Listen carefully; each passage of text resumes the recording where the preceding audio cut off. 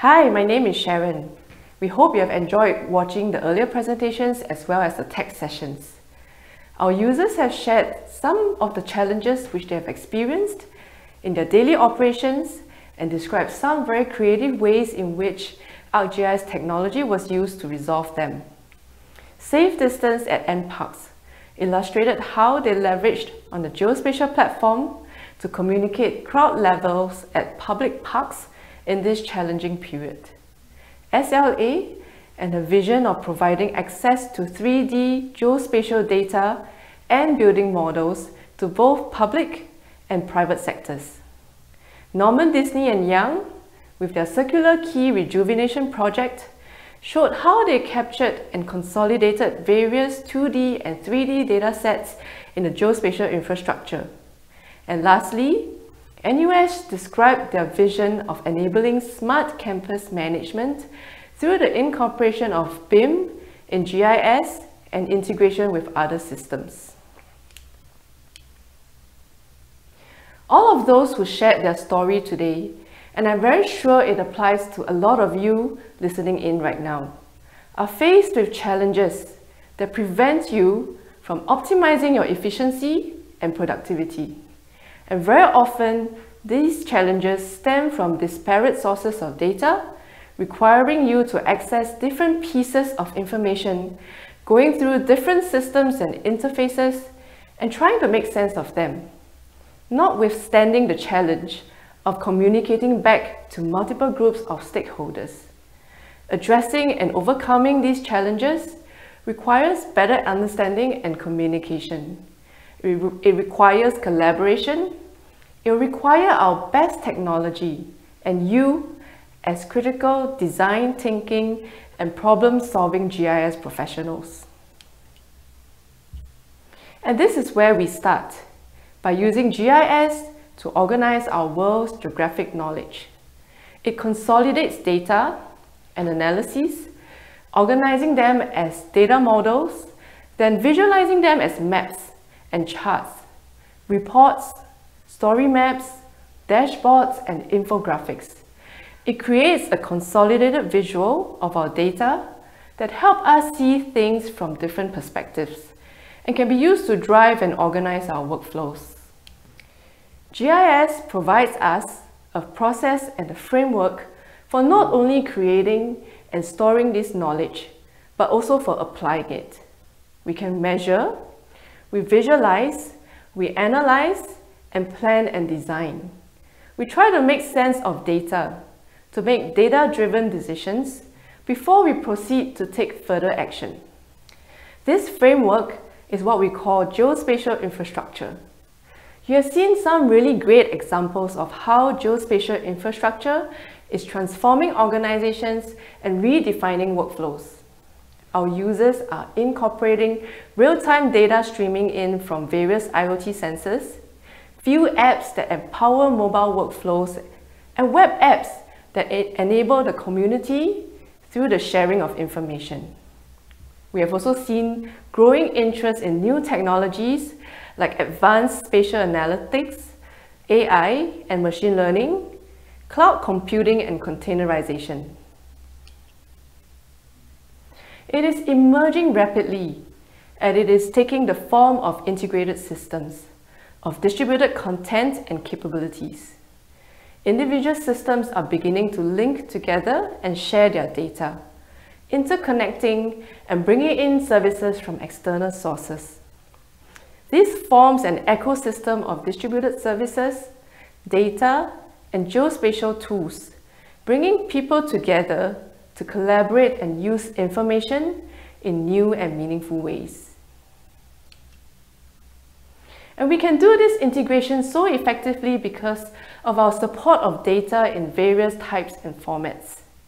ArcGIS is able to take in both vector and raster data, including imagery, 3D data in various forms like 3D models, CAD and BIM, and also LiDAR and point cloud data. We connect with real-time and big data sources and also unstructured data sources. All of these data flow into the geospatial infrastructure, making them available as ready-to-use services for web maps and applications. Today, we are putting our focus on specific types of data that are more commonly seen in a built environment. The latest ArcGIS integration tool allows you to connect directly to a cloud repository of CAD and BIM from ArcGIS Pro. The cloud repository is Autodesk's online platform for connecting project teams to data, Autodesk BIM 360. With this new integration to ArcGIS Pro, GIS professionals are able to get access to engineering data stored in BIM 360. This makes way for a more efficient process for updating information. Utility companies are able to streamline the process in which contractors submit as-built drawings in CAD and use that to update their network data. Building owners will be able to visualize the latest building models and floor plans and use that to plan for upcoming works. Let's take a look at the integration in action. To access the files stored on my BIM 360 account, I will first need to add a new BIM connection in ArcGIS Pro. This will prompt me with a sign-in page where I am able to enter my BIM 360 account credentials. I will need to allow data access in order for me to browse the files in ArcGIS Pro. Once I'm signed in, I will be able to see the contents of my BIM repository directly in my catalog pane, which would include Revit and CAD files. The integration allows me to just drag and drop my desired Revit file to my map, and the data will download from my BIM 360 account. Once it is downloaded, I can turn on the required layers in my contents pane and zoom in on the BIM to visualize the details.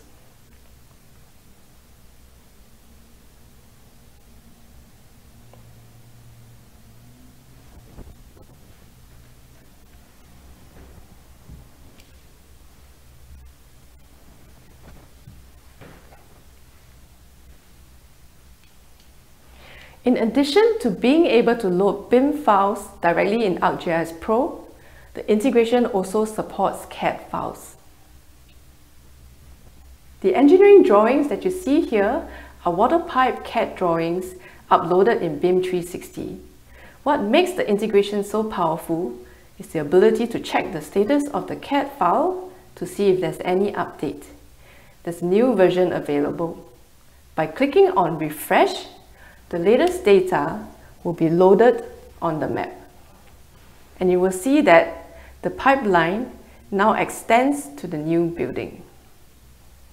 This new tool changes the way utility companies manage the flow of data coming in from contractors. It ensures that contractors and utility data editors can communicate asset information in a seamless and timely fashion. The exchange of data between the geospatial infrastructure and the project lifecycle helps energize the process where better decisions can be made. Spatial analyses in GIS help determine the most suitable site for a new construction, and the resulting polygon, meeting all regulatory criteria, is fed into the project lifecycle for detailed building design. The ease of porting BIM data into the geospatial infrastructure enables the study of the impact a new construction may have on its surroundings, enabling designs to be fine-tuned to better fit the location. An illustration of this integration is seen in this next demo. Estate design typically starts on the macro scale, from the land parcels allotted to the development. Preliminary 3D models can be generated in the GIS, taking into account maximum height and gross floor area restrictions, producing various scenarios of differing building heights for assessment. It feeds into the project lifecycle as bounding cages, within which detailed engineering design of the building happens. Bringing the design BIM back into the GIS, we see the interactions of the built and natural environments at play. Greater consideration can be made to study the impact a new construction can have on its surroundings, enabling designs to be fine-tuned to better fit the location. Amenities like public transport nodes and roads can be planned to meet the future demand, and landscape design can be done with awareness of the built environment. It brings possibilities to perform shadow and line of sight analysis, solar irradiation, or simply just visualizing the building against the existing and proposed landscape. As the project lifecycle moves into construction, drone imagery taken at regular intervals is often used to document the construction progress. Bringing the elements of time from BIM into GIS enables the ability to animate the construction plan against schedule. Coupled with laser scans and drone images, tracking of construction progress and verification of construction against design can take place. In the area of estate management, keeping track of occupancy rates and tenant mix is often an important factor to ensuring the viability of the estate. The floor plans of the building, brought into the GIS, enables this conception of space and status. It can also be extended to monitoring environmental factors like temperature and humidity, or operational status like energy consumption or crowd levels. Lastly, in the operations and maintenance stage, the BIM provides the context and backdrop which facilities management officers can locate incidents and tag service cases as GIS features, and using these features to store status updates and images collected on site.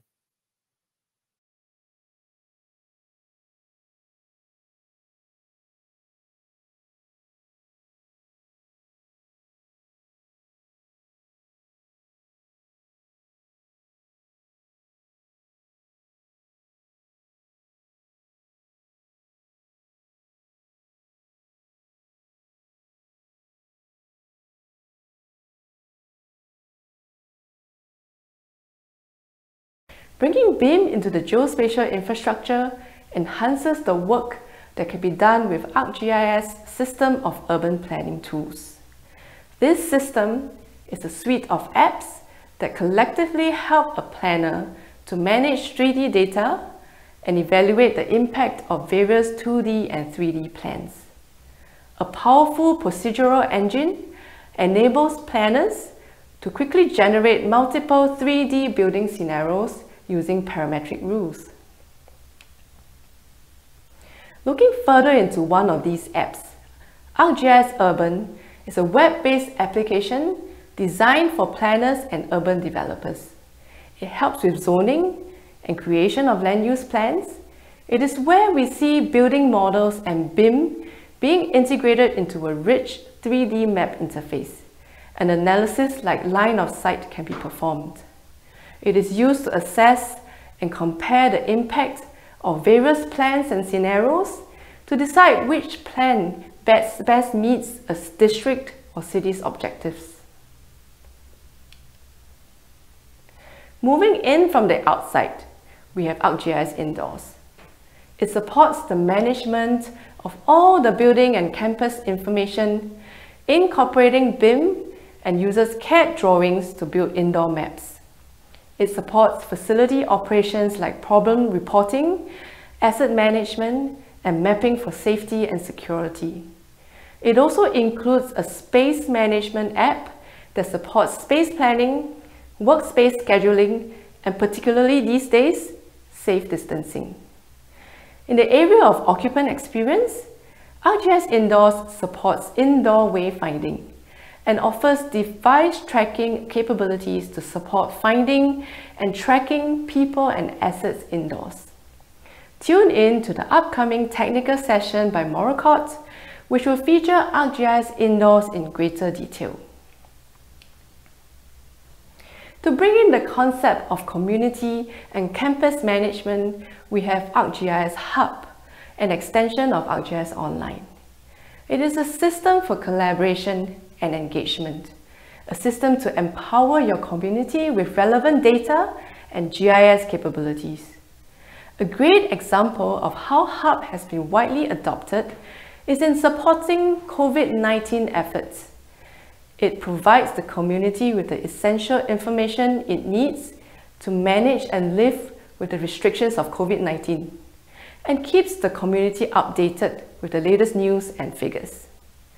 ArcGIS Hub has dramatically improved the management of the pandemic in the community by bringing appropriate information to the right audience at the right time. The evidence is in the 5,000 and growing number of data hubs set up for COVID using ArcGIS Hub. We've covered some very specific geo-enabled workflows which have been transformed by the tools that ArcGIS has brought into the hands of its practitioners, and illustrated how the integration of CAD and BIM can provide a foundation on which indoor mapping and urban planning workflows can be augmented through the richness of ArcGIS capabilities. Boon Hong, it's really exciting for me to see that Esri is building bridges in its technology to enable new ways of accessing data that they need and integrating workflows. I'm sure you have also seen how other geo-enabled systems have helped your users change the way they work with their data and workflows.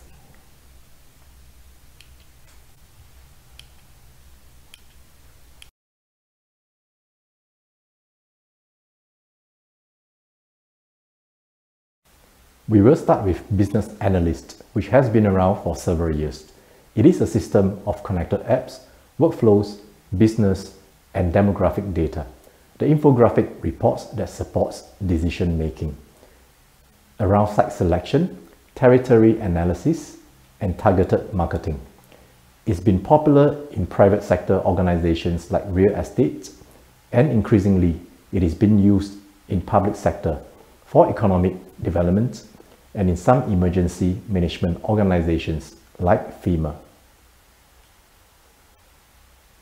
The last geo-enabled system we will talk about is ArcGIS Mission.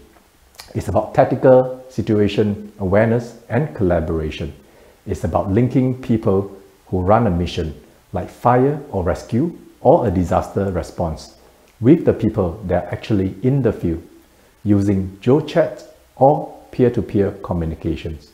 So it supports the planning of a mission, then monitoring of the team activities during the mission with communication going back and forth, and the replay of activities after the fact for analysis.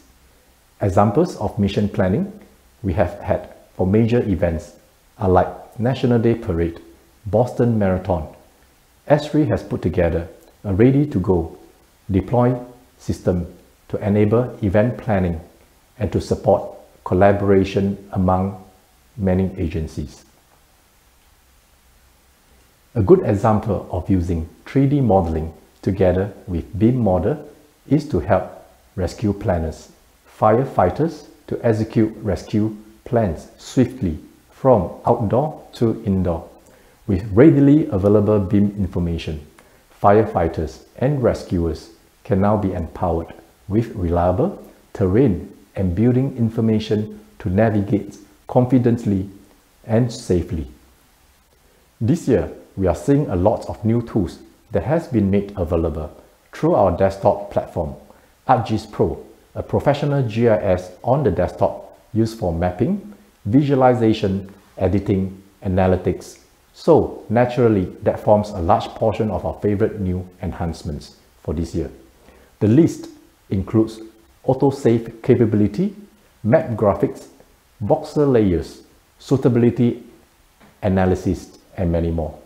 But that's not all. We can look forward to more enhancement in the upcoming versions, which include machine learning capability for point clouds, autosave and map graphics, and having layer to be able to sketch on top of a map and voxel. Big data connections are built right into the platform, and for advanced users, things like link analysis or predictive modeling are going to be very attractive, and more is coming. Now, Sharon and myself have specially selected our top 5 favorite tools to share with you.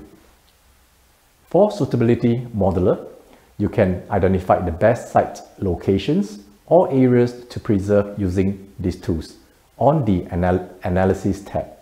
It's available with the Spatial Analyst extension.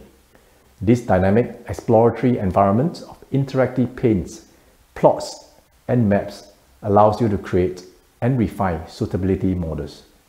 Suitability models can determine the best location to build a shopping center, housing development, or holiday resorts. They can also find the best areas to set aside for parks, green corridors, and natural reserves, or for flood control. An applicable example of urban rescue services is on operation planning and rescue mission. Suitability modeler can help ops planner to identify potential areas which may restrict deployment of specific rescue equipment due to landscape and space constraints. It will allow rescue planner to come up with various mitigation scenarios. Now, let me bring you to my next favorite planning tool. Co-location analysis tool measures local patterns of spatial association between two categories of point features. The tools create a representation on the likelihood of two different groups of objects and events that are spatially related, such as associating night traffic accidents with faulty lampposts. With co-location analysis, you will realize that it can easily help us to find such relationships in space and time, to draw patterns across multiple areas, and can be adopted for various use cases in crime analysis, such as possible crime-prone areas. With new voxel layers, you can represent multi-dimensional spatial and temporal phenomena. As 3D volumetric visualization, for example, you can create amazing visualization for atmospheric data, geological subsurface area, oceanographic data, or simulation of a space-time cube. In the context of emergency ops planning, here we have another example of using voxel representation for plume analysis to assess the extent of chemical contamination in a given time and space. It will also provide better understanding of the time available for effective evacuation in built-up areas. Now, Sharon, I'm sure you also have your own top favorite tools to show us. So let me hand over the time to you.